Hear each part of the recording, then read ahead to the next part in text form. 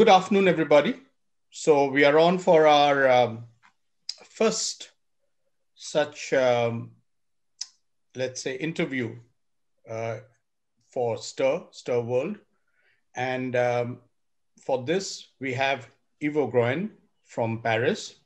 Maybe I will get Ivo to kind of a bit introduce himself. He's quite well known in the European design situation scene.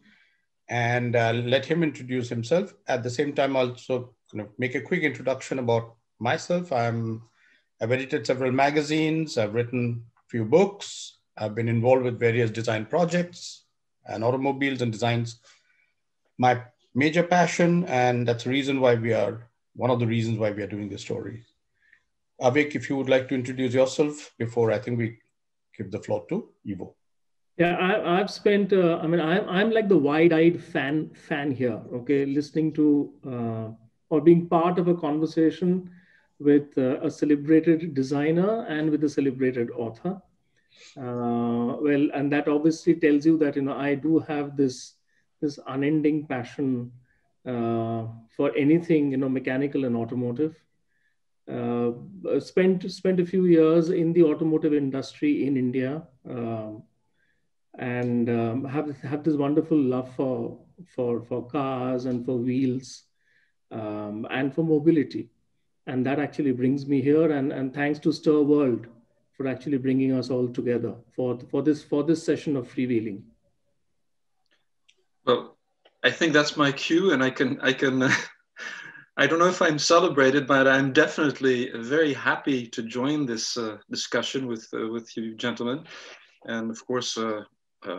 Avik, I know you a little bit now. Gautam, I've known for a couple of years, and we share a very specific passion about what I would call Italian genius in design. I'm not Italian, but I have an Italian first name, Ivo. So maybe my mother, when she chose this name, she kind of transmitted my love for Italian design or Italy in an indirect way. So be it as it may, I've been a designer since 1990. So that's been over 30 years as a professional. And of course, I started my career at Citroën. That's why I'm in Paris.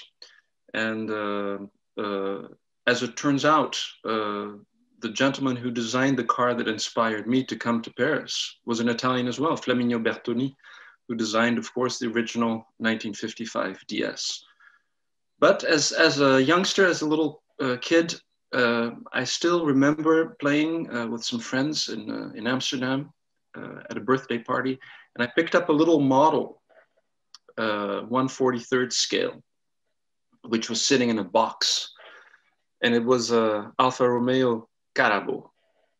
I had no idea what it was. It said something about Bertone behind it. Anyway, that is for me one of the I would say key moments becoming someone interested and passionate about design. And the other, I would say, underlying factor is my father, who's a mechanical engineer. He's no longer with us, but he was always tinkering with his cars, and he might get bored on a weekend like this and take the boxer engine out of his Beetle and just put it on the kitchen table and redo it, and then put it back in and clean it up, and by Sunday we'd be going off on a little trip. And everything was fine. So those kind of simple times, the 60s, 70s, they were also pure times for design, a lot of innovation. And so I'd like to give the floor back to you guys, and because I think we're going to be talking about, why this area was so fruitful in creativity, in design in general, and specifically in automotive design.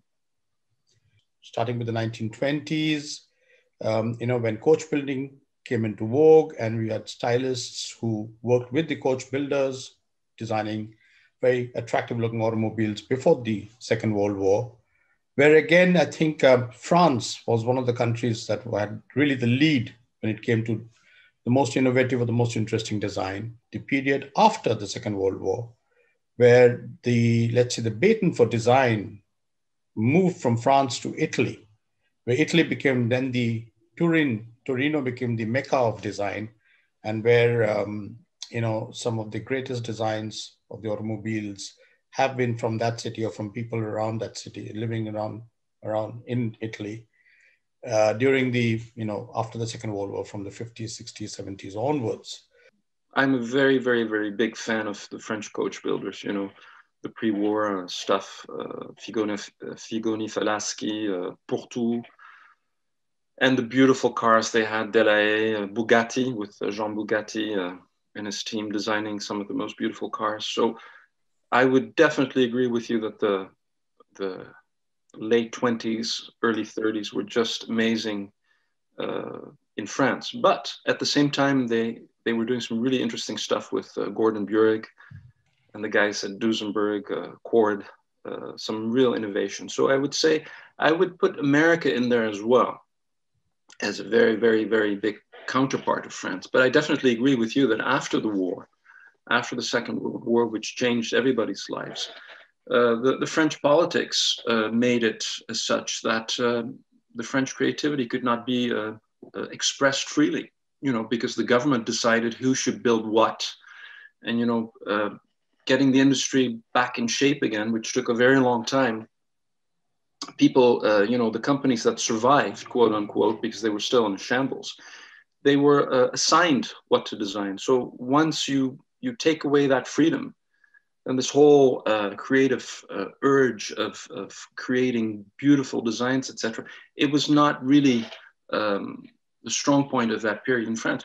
I remember having lunch with one of the founding fathers of Peugeot, Mr. Pierre Peugeot, and he said, in 1940, when we brought out the 203, people had been waiting to buy a car for 10 years. They didn't care what color it was, what it looked like. They were waiting to buy a car, to get mobile again, the freedom of that, get back to what life was like before the war. So, they used surplus war paint, and all the Peugeots were gray. They were battleship gray because there was a lot of that paint around, and no one had money to come up with new colors. And then the colors started coming. And to go back to Italy, the Dolce Vita, and everything, we have this romantic feeling about the Dolce Vita. Well, that was the very, very early 50s.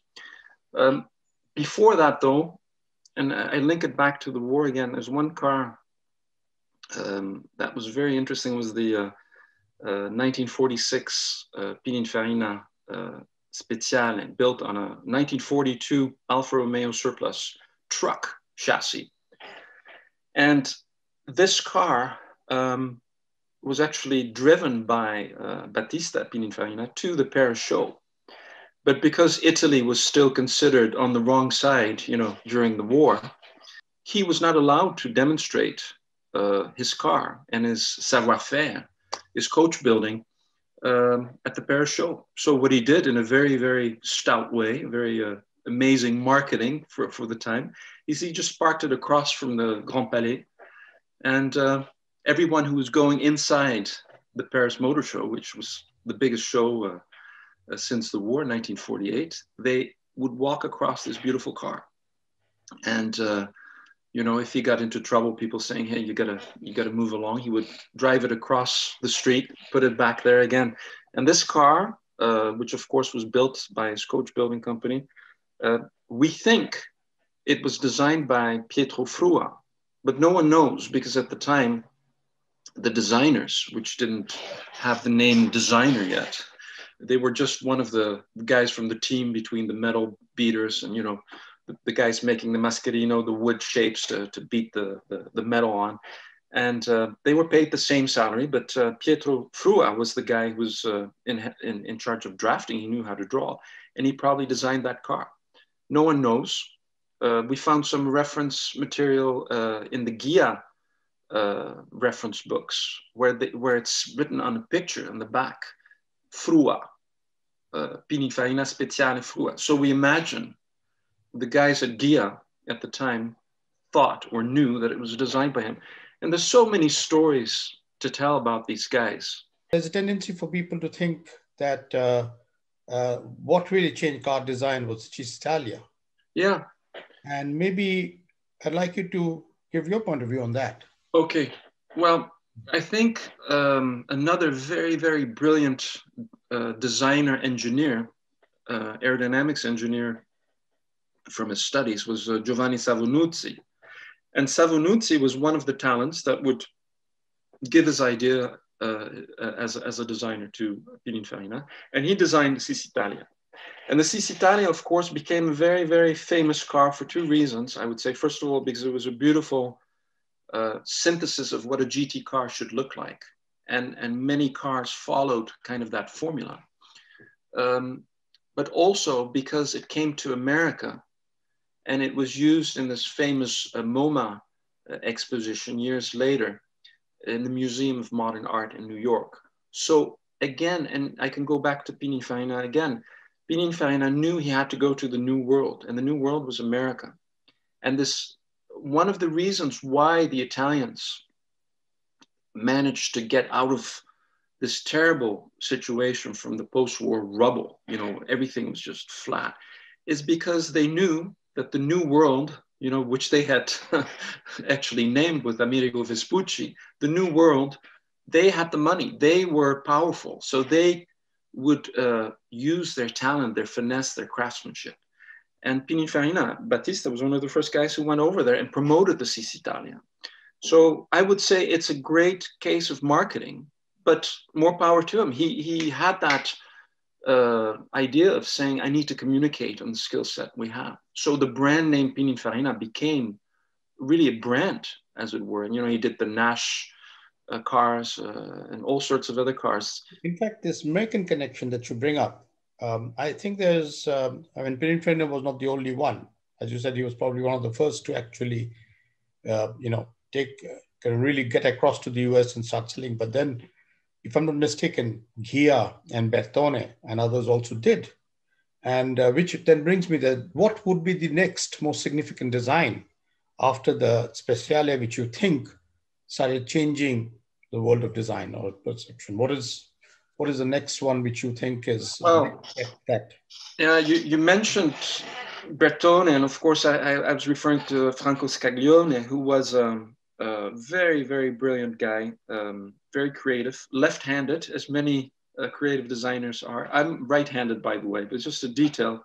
That's probably that. I've noticed maybe many creative people happen to be left-handed. I've never understood why. Da Vinci was left-handed too. But this gentleman, he was a consultant designer. He one of the first, you know, after Mario Revelli de Beaumont. He did not want to be tied down to one company, but he made a deal with Nuccio Bertone. He said, I'd love to work for you. And after the war, he was doing some work as fashion designer. He was a stylist in fashion, but his real passion was, of course, car design. And he said, I'll do your work, but I want to be recognized for that. I want my signature to be known. And Nuccio Bertone was just such the antithesis in that respect to Battista Pininfarina.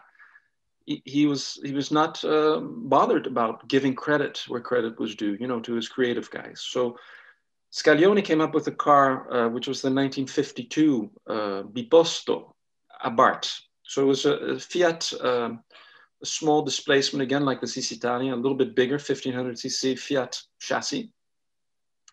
And he did the Abarth Biposto, 1952. This car, of course, again, going back to America, it was this whole jet age inspiration. You look at the front end, it looks like three reactors, you know, in the front. It had, however, another connection with the aircraft industry in that it had the fins in the back, which were creating the airflow, you know, to reduce the turbulence when it was breaking off, you know, before adapting the camtail principles that Faxenfeld had come up with at CAM in the 30s, you know, the camtail.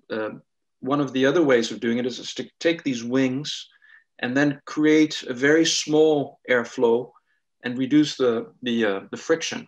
So the idea of using tail fins, the wings, actually did come from the US.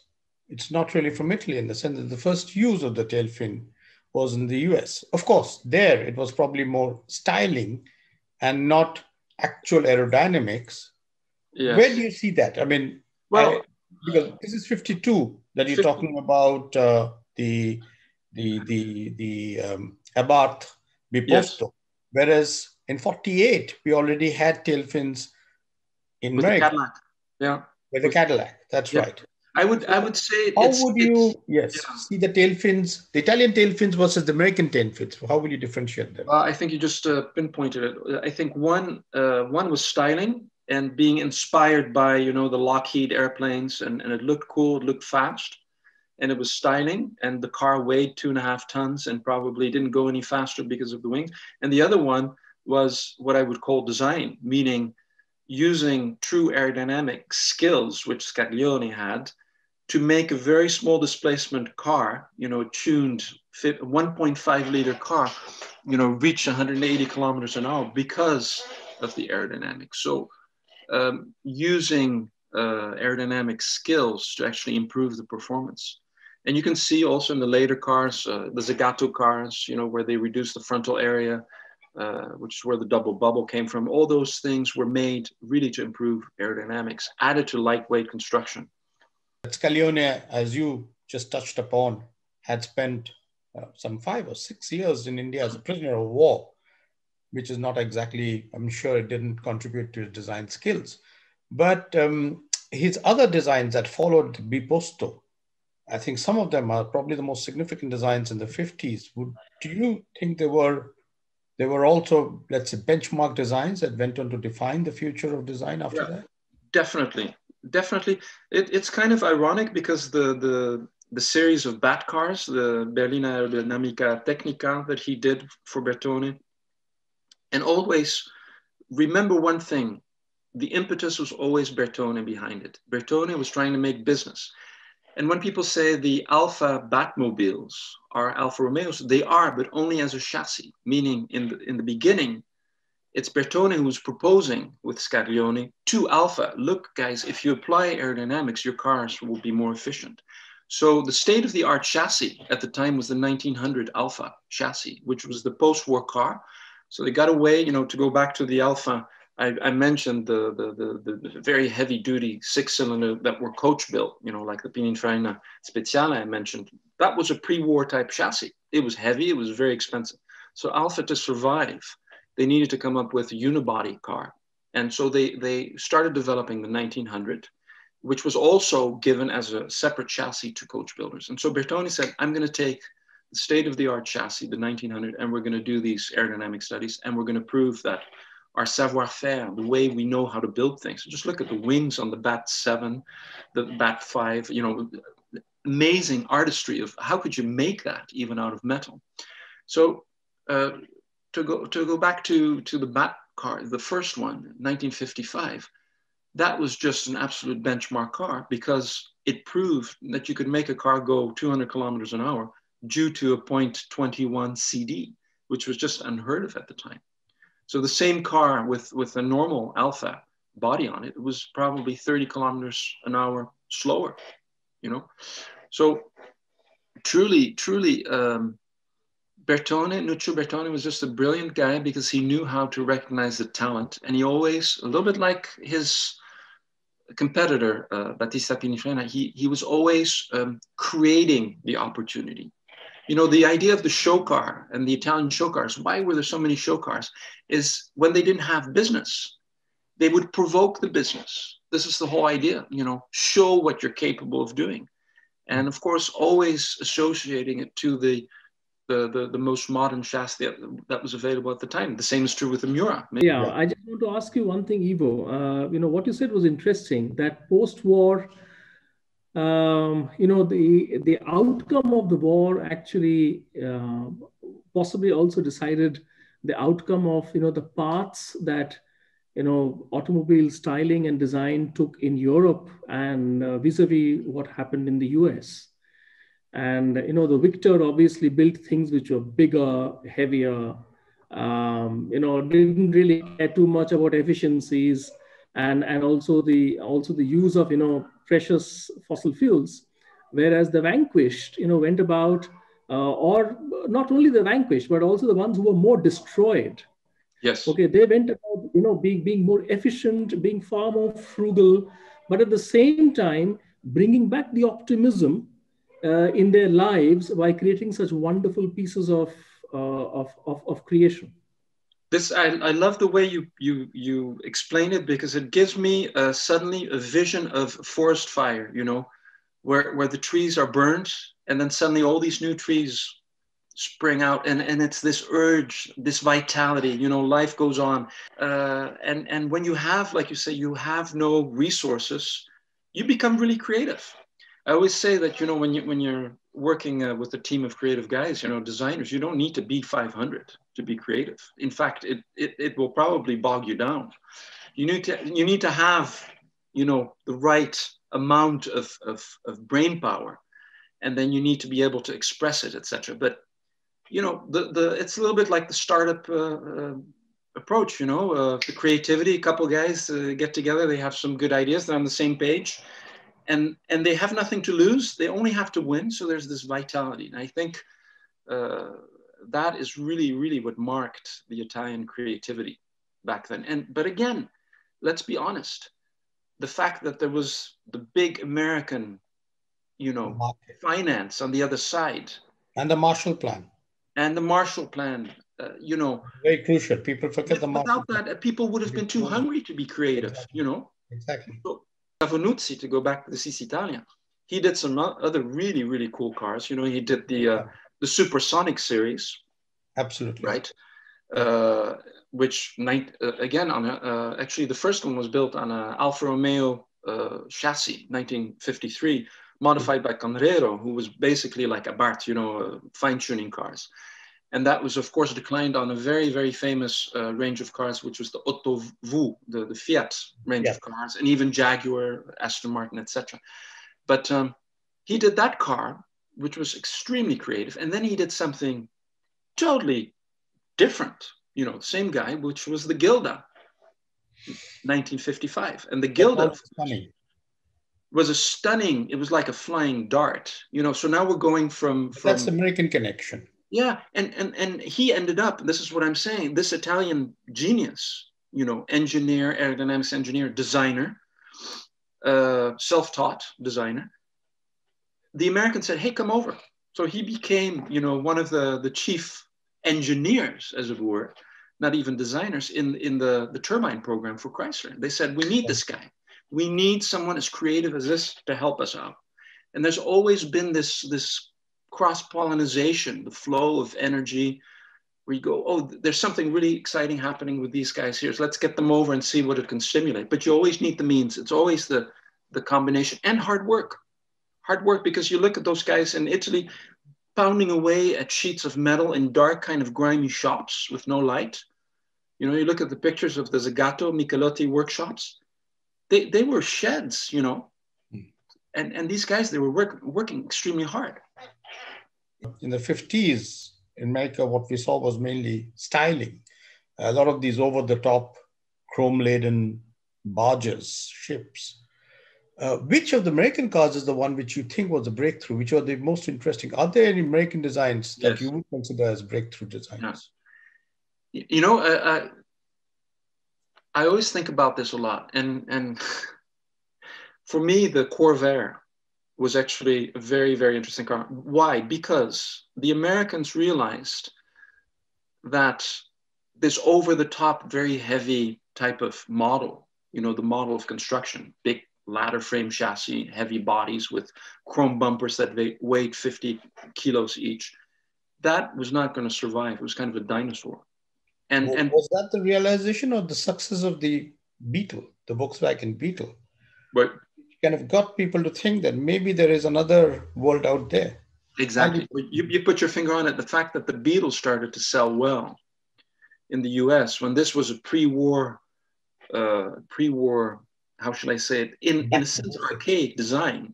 Yeah. But the fact that it was frugal, simple, and reliable, that made the head guys at GM say, okay, let's at least cover that market. And again, we're talking about money. They didn't say, oh, you know, let's think about the world and not, you know, creating too much pollution, et cetera, because, you know, the price per gallon at Texaco station, it was, you counted in cents, you know, I don't know exactly, but But it's the thing of losing market share. You know, you're no longer alone. You know, we're no longer a separate continent. The little Beetle, people are buying it. So what did they do? Is they inspired their engineering with the rear-wheel drive, air-cooled engine, etc. But they made a really, really cool car because it's a six-cylinder. You know, before Porsche made a six-cylinder, it's a flat six. I don't want to go into the whole Ralph Nader thing because that's not what's interesting. What's interesting is that that car, which of course was perfectible, presented in 1959, I think, and commercialized in 1960. That was a revolutionary car also because it was very low slung, very beautifully proportioned. It had some really, really modern lines, at the same time, a little bit Baroque in the front, but it inspired, again, the Italians, you know, the Fiat. The Fiat was a copy of that. Inspired the Germans, the NSU. The NSU. The like, that is modern. So it's kind of the snowball effect, you know, who's inspiring whom. So now it means it's a world market. And I think if I go back a little bit, I go back to Battista Pininfarina with the 1955 Lancia Florida, which was a very, very, very beautiful car designed by Francesco Salamone. 1955, that kind of shape, it became the shape of a formal sedan. I mean, you look at a 1961 Lincoln Continental, which I love, it would have never looked like that if they hadn't done the 1955 Lancia, which became the Lancia Flaminia, which became the Peugeot 404, which became a lot of Austins and Morris and all the English cars. So again, I'd like to say there's always this electricity between Italy and America. This is really happening. At the same time, let's not forget about the French. I go back to my 1955 DS.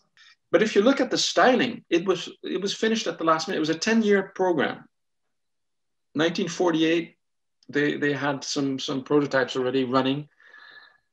But the final styling, it was, again, to be very honest, it was also a little bit influenced by America because it was influenced by the Studebaker, you know, the 1953. I think the good thing about good design is it has no boundaries, culturally and physically. So now tell us a little bit more on the DS, because that's no doubt is a very, very significant car. Yeah. And a lot of things changed since. Well, DS. I think what's significant about the car is that I think it's the first time that a chief engineer and a chief designer and a company president were all on the same page. You know, they wanted to do something really, really, really radical. And it wasn't a question of you got to do it for tomorrow, just get it right. It has to be. Probably not the first time. It's probably the third time. Citroën had done that with the Traction Avant way back in 34, 35, and with the Deux Chevaux. So maybe, but it's probably one of the first companies that was doing it that way, working that way. Yeah. The designer. The Traction Avant is a very interesting story, but Traction Avant, we can talk about it some other time. I think, even though it's a very significant car, a lot of the innovations, such as front-wheel drive, etc., already existed for a long time. Exactly, that's true. That's true. What was really, really interesting about the Traction, also designed by Flaminio Bertoni, was that the package of that car made it look very low, and it had beautiful proportions, etc., etc. Yeah. And industrially, you know, they raised the factory and they put together a new factory to get that monocoque thing happening. So, but again, the monocoque thing was already invented by Lancia with the Lambda. So in fact, for me, André Citroën was a brilliant guy. He was a brilliant engineer, but he was not a car engineer. But he knew for the Traction, he wanted to do all the good stuff, put it together in one car. The difference with the DS, Véhicule Grande Diffusion, you know, the big car, is that André Lefebvre, who was an aerodynamics engineer, who had started at Voisin, you know, which is also a car maker, but originally an airplane pioneer. He wanted to do a car like he would design an airplane. And that's why it looks like it does. And instead of saying to his designer, by the way, you're going to make this look like an airplane, they were completely in sync, and they were like, oh, how could we make a car that is going to have a way of being positioned on the road thanks to the invention by Paul Magès, you know, the hydrodynamic suspension, always have a constant slope to the ground, parallel to the ground. How could we make this kind of airplane for the road look like a beautiful car? And so it's just, you know, I could talk about it for hours, but it's really using the aerodynamics, using totally new engineering with the suspension, with a self-leveling suspension, which was an invention by a self-taught guy. You know, Paul Magès, he was just one of the engineers there. He because of the war, again, he'd never been able to do proper schooling. So he'd learned all this stuff. He had these theories that he put into work. And even the interior design was radical. You know, even the roof, you know, the fiberglass roof, letting some light through. Everything about the car was radical. Everything. And it took them, I always say, you know, even today, it took them about 12 years to get the car right. You know, there was so much stuff going on. And as you know, originally it was supposed to have a flat six boxer. Yeah, that's right, exactly. Which was designed by Valtrebecchia, an Italian who did the Talbot Lago cars. And of course, they ran out of money by the time all the other engineering was done. And so they put in the old traction avant motor, which is why you have to go through the cowl area to get the fourth spark plug out. Exactly. You know, because it wasn't designed for it. Mm-hmm. So anyway, for me, even if you forget about all that stuff, it's the only car when I'm walking in the street in Paris, I can just kind of smell it. I see something come and it's like, wow, it's a DS. You see that car and everyone still turns their heads. Exactly. It's the only car, you know, the only, what I would say, post-war modern car where everyone agrees that it is just an amazing sculpture. It's a floating sculpture. It's just a magic carpet ride. And if I go back to my design heroes, you know, Gandini, Giugiaro, Aldo Brovarone, etc., when you ask those guys, which car would you have loved to have designed? And they have designed amazing cars. They all say, even Fioravanti, the DS. I know. You know, this is the dream car. The other thing that's really exciting about that car to me, and that's one of the reasons I came to Citroën, it seems very kind of naive, but it's a car that was designed, I wouldn't say it wasn't designed for the people as the deux chevaux, but it was designed to be diffused, grande diffusion, to a maximum amount of people, meaning it had a purpose. It was not a one-off car for one rich guy, you know, who would just have some fun with it and probably sell it a year later, get something else, you know, show off to his friends, etc., etc. It's really a car that, again, has influenced design throughout the world afterwards, but has never been successfully imitated, fortunately. You mentioned we're talking about the Corvair. Now, after the Corvair, is there any other American car that you think was no less significant or was very important in terms of design, at least in terms of benchmark?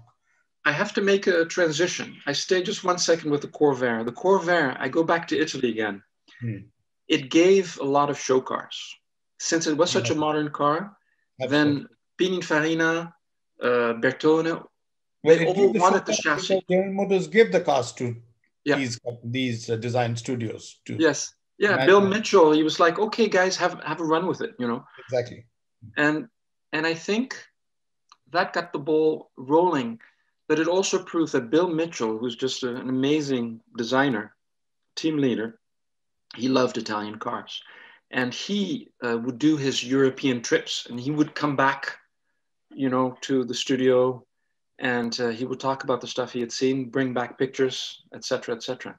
And so one car to me that is the synthesis, and it seems like a contradiction, but a synthesis of all those Italian influences is the 1963 Corvette, the C2. Because all the shapes that look ultra modern and we think, oh, that's an all American car. And it is because of what it does, you know, with the big V8 and the noises and the exaggeration of it all, especially the split window, et cetera, et cetera. It inspired a lot of other cars, but it was inspired by all the late 50s, mid 50s cars done by Michelotti and so that's why for me, the Corvette, 1963, I love that car. The Stingray. The Stingray, yeah, Stingray. It's really, really significant. It's a real benchmark design. Yeah, absolutely. Then coming back to Europe after that, what are the cars subsequent to that that you think in the 60s changed the world of design? 1967 Marzal. And I think it was a very, very popular toy at the time. This car, Marcello Gandini designed it. It is, to me, the ultimate show car, because how can you outdo the Miura, which was a beautiful car, but still was using what I would call 60s body language, you know, like Ford GT40 type body language. How could you outdo that? And this gull-winged glass spaceship, which was the Marzal, not only did it kind of break the paradigm of doing a two-seater car, it was a four-seater. It had the gull wings, which of course existed also since the 1954 300 SL, or even Bugatti did a design in 1939 of a supercar that was never built because Jean Bugatti passed on. But the gull wing concept, it wasn't just to say, okay, this is radical, etc. It was to show the interior, which was extremely radical, and with the glass below the belt line. But really, the body language of this car, and I think the body language was beginning to get a little bit sharp already with the 62, 63 Avanti. But again, America, very Italian influence, but still made in America out of fiberglass. But the silhouette of the Marzal, the idea of using glass, the importance of the greenhouse, the stance of the car, the fastback shape, everything, no power bulges on the hood because the engine was actually in the back. The very, very low, the low squat nose with the 6 headlamps plugged in there, a little bit inspiring the SM, by the way, later, and many other cars. It was just such an amazingly modern car. I mean, when I look at it now, I'm just, you might see, I'm trying to find a picture of it. I look at the car because it's easier to talk about things when you see them. I look at the car, the belt line splitting the upper and the lower halves, and at the same time, it's one unit. It's nothing looks like it's added on. You couldn't take anything away. Even the interior, when I look at the Peugeot, the instrument panels of modern Peugeots, if you look at the instrument panel of Marzal, which was also designed by the same small team, it looks like an iCockpit already, everything about the car, inside, outside, was just radically modern. There's one car done a year before, which is the 1966 Flying Star 2 by Carrozzeria Touring, with Federico Formenti and Bianchi Andoloni, who designed that, which has kind of that shooting brake, very sharp, creased paper, folded paper surfacing. But it still had what I would say the proportions of an older GT. And this Marzal, I could go on and on, the proportions, the center line of this car, the way it looked very wide, it was extremely low, around a meter high for a 2+2 seater, looking airy, looking with excellent front visibility, etc.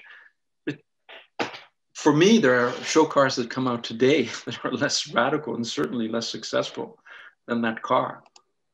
Lamborghini was so besotted with the Marzal that he said that this to me is the perfect advertising car, more than a production car. It seems somewhere, I think in his biography or somewhere it's mentioned that he says, I can actually earn $1 billion bucks out of advertising, because it always gets featured on the front pages of newspapers. Sure. And I would need only a few millions to actually produce it.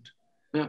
And of course, it's interesting, Avik, this story, because, there's a very famous legend about this car where, because it was such a small budget company, at the time. He really needed the advertising. So when he sent it off to the Monaco Grand Prix, and and you had the famous story about the princess taking a spin, on the circuit, opening, doing a pace car lap of the Formula One. Grand Prix, if I'm not mistaken, I think. Sorry?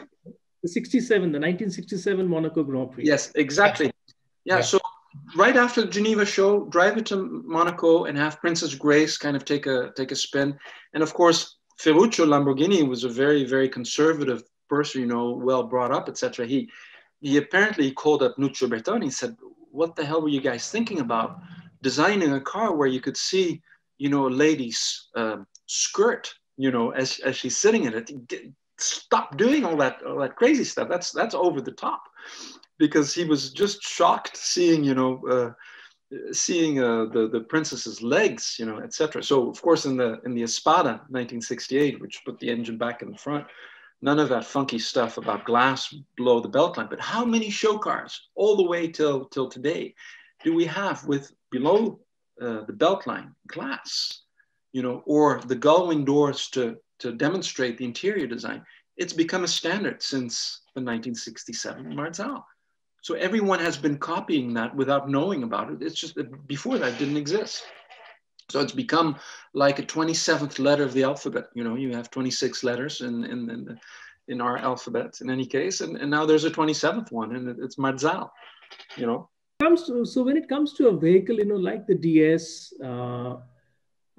maybe also, something maybe not as evocative, but equally powerful as the Mini, do you think they almost end up becoming like national cars? I mean, they actually stand for all that is, evocative and emotional, and all the ethos and the emotions of a country get distilled into that one product?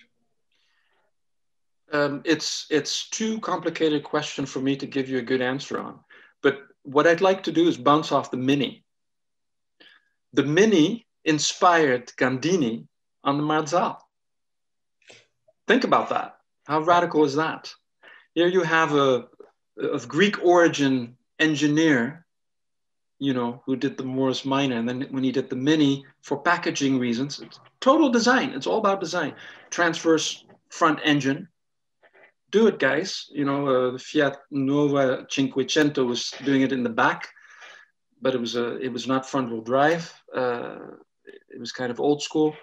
Good package, but the Mini was the best package ever. So when Gandini was trying to do this really low car and give enough space for the for the 4 occupants and still have a low nose, he combined the Mini with the Beetle. When you think about it, it's my point is coming back what Avik mentioned about whether the Mini or the DS eventually reflected the country, as much as whether the other way around, that finally these are the cars that reflect the country. Yes. It's not the country that's reflected in the cars, it's the car that reflects the country. Yeah. In the sense that eventually maybe today, if you think of if you think of France, DS is one of the very images that come in as part of it. It's like the Eiffel. Exactly. Now, it's not that, so it's the same thing with the Mini. Now, and the Mini, and then of course with the Mini goes the Mini skirt, and with George Harrison and the whole music and the whole 60s, the hippie revolution, etc. So sometimes it's these cars that make that nation. It's the cars that eventually make the nation, and that's the reason why the automobile is such an important cultural icon for the 20th century. That eventually it's these cars that make the nation. It's a Beetle that defines the Germans. It's a Mini that defines the English as much as the DS defines the French. Absolutely. After the Marzal, then, so the world didn't come to a stop with the Marzal. It moved on. What do you think? Or it didn't? Well, for me, the seminal designer's car is again the Carabo, 1968 Carabo. Can you imagine this guy? So in 1966, you do the Mura. Then 1967, you do the Marzal. And then 1968, you do the Carabo. And it just blew Pininfarina out of the water. They were like, what is going on? And before talking about the Carabo, the first wedge car, and probably even more about it than I do because you've studied it very carefully. But I think the Carabo, it was such a shock to formal language for car design. Everyone tried to apply it to normal cars. It didn't necessarily work as well for normal cars, but it really gave an electroshock at Pininfarina. Pininfarina said, hey, the guys at Bertone, they've got the hot stuff. And I think someone like Paulo Martin, who had come to Pininfarina via Bertone, he had done this summer project, which became the Modulo. Modulo, I thought, what is interesting about the Modulo is, we're going back to the cantilevered canopy, and there's kind of, originally it was designed as a black car, and then it was presented as a white car. There's kind of a product design approach to it, mixing, the modular product design idea, and even the interior, with the bowling ball as an ergonomic idea. Again, very, very little means gives you lots of creativity. So I think Modulo was very, very interesting in what I would call it being a designer's car, meaning I think people were beginning to set up what we call design schools for product design, transportation design, etc. That was a benchmark, to say, okay, this is what a car looked like in 1970, and this is what a show car looked like. What's happening here? Okay, this is modern, and this is old. This is new. Why? Look at the color. Look at the graphics. Look at the shapes. Look at what it's doing to the way you use space. All of these things. It's architectural. So Modulo is a very, very, very important car.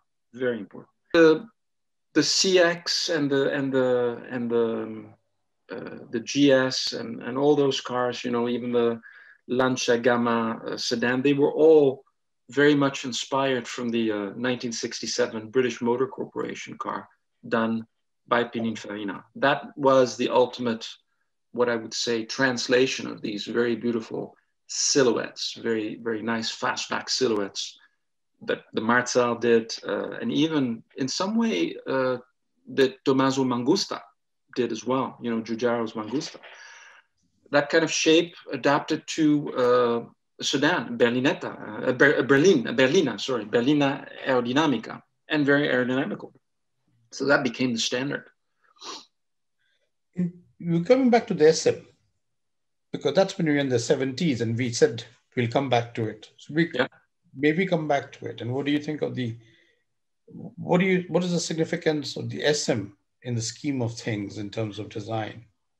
Well, to me, the SM, it's full of contradictions, actually. It's beautifully elegant, but it's a huge car, like the DS. It's a very, very, very long car for a relatively small seating area. It is a 2+2, but it has very little space in the back. But never mind, because if you're sitting in the front, as a GT is usually used by two people, and there's enough luggage space to go on a weekend, etc., etc. It is so beautiful. The seat design is beautiful. The dashboard is beautiful. The surfacing on the car is beautiful.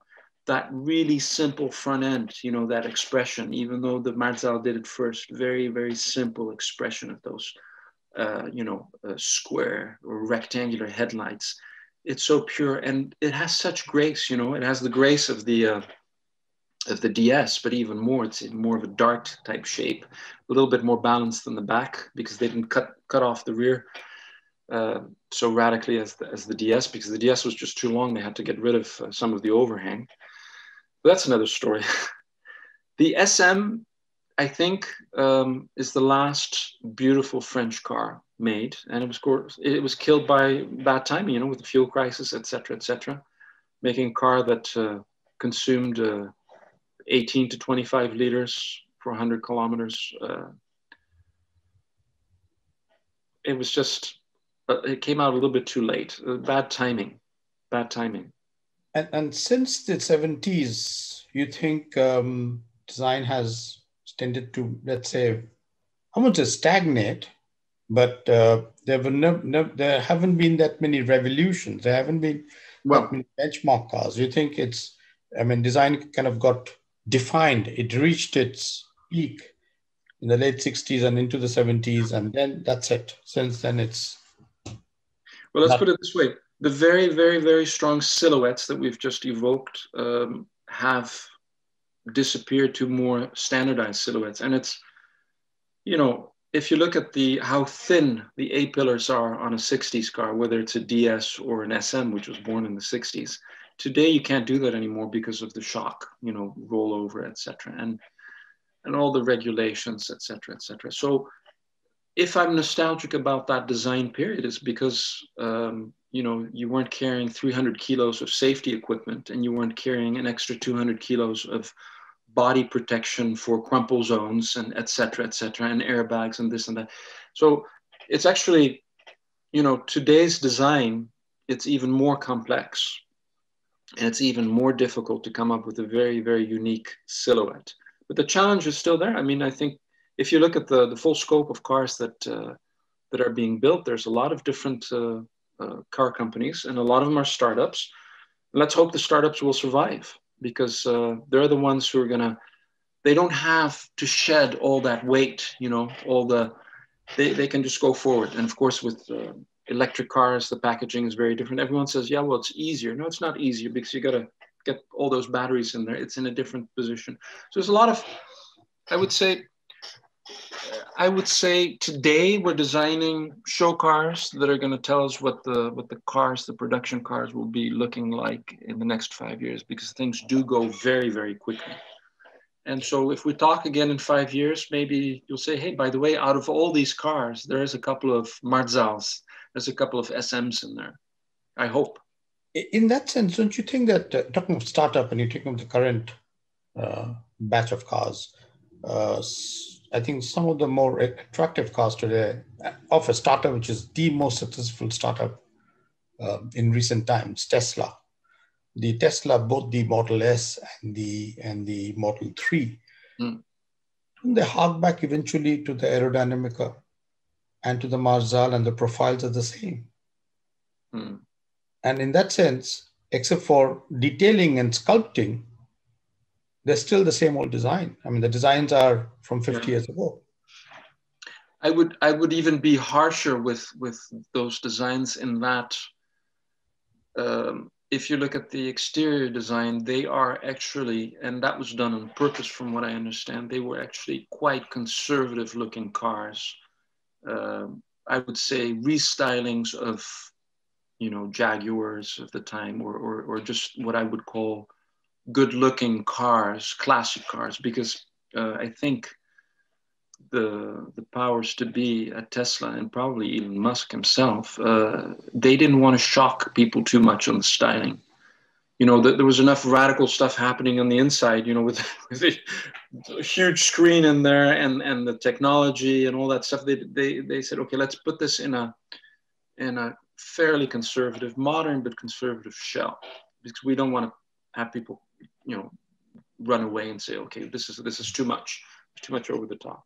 So I'm quite anxious to see what the next step is. You know, are they going to come up with something radical? And I'm not talking about the truck, you know, the kind of the truck thing they did, but are they going to come up with something that is beautiful as well? You know, if you look at all the cars we mentioned, I think all of them are beautiful, but they are subjectively beautiful. It's a little bit like a face, you know, a face that has character. You know, it's always this old story about if you took a picture of a beautiful lady and you would symmetrize it, she'd be less beautiful because you don't have any quirks in the face. You know, too much symmetry looks too robotic, too standardized, and suddenly some of the charm goes away. So I think that expression, and I think, you know, I work with young designers, and a lot of them stand out. In fact, they're a little bit pig-headed. They have their own vision of what they would like to express. They're not trying to just emulate what is already successful. So I think there's a lot of creativity that will be coming up. It's just such an investment now to make a car, but it used to be a lot of money as well at the time. It was, in that time, it's relative. You put $1 billion on the table for an all new platform, new technology, new design, new factory. And you know, there's too many people who are going to say, well, are you sure this is going to be accepted? And are you sure this is not too radical? And is this not going to be too much of a pain to make in the factory, et cetera? So many factors. And you know, you look at some very, very modern cars like the NSU RO80. It was a very modern design, you know. But it killed the company. Sorry? But it killed the company. It killed the company, and it was gobbled up by Audi, who was making very conservative cars. And then, well, you know, now Audi's a benchmark in design because they invested in design. They said, okay, guys, make the most beautiful cars with the best quality, blah, blah, blah. So it's energy, and the energy comes from the passion. So I'm not worried about, you know, if we do the same discussion in 20 years, I'm sure we can come up with some modern cars from, you know, that will be outstanding. They will not have the emotional connection that we have with the cars we just discussed, because we didn't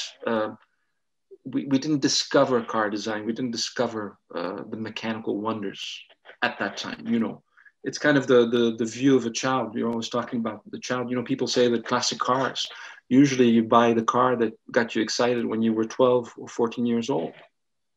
And why? Because there's no filter. It's kind of the spontaneous, naive. I love it. You know, I'll be honest with you. One of my favorite Japanese cars is the Toyota 2000 GT, but to me, it's a very European looking car. But it's a brilliant piece of Japanese engineering, you know, conceived at Yamaha. Even if you look at the dashboard, you know, the wood is done by the same guys that were doing the woodworking for the Yamaha pianos. The engine is a piece of art. The way it's built, it's a beautiful car. So I think what's really interesting about that example is that the modesty of the Japanese saying, we want to emulate the Europeans, but we want to do the best quality. We cannot fail. We have to do the quality. So this, I think the Japanese thing is really about bringing quality to an affordable level. And quality and design to me are intimately related. To me, cars that persevere in time always have quality. The way they're built, the way they're put together, that has to do with design. And it's a design engineering, you know, crossing over into design styling. And I think the contribution of the Japanese industry is huge in that respect.